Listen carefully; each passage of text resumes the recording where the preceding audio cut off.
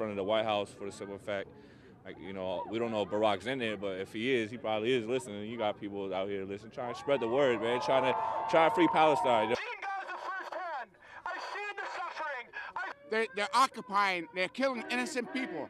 It's a terrorist state, and it's not fair to the Palestinian people. So the United States should make Israel abide by the UN resolutions.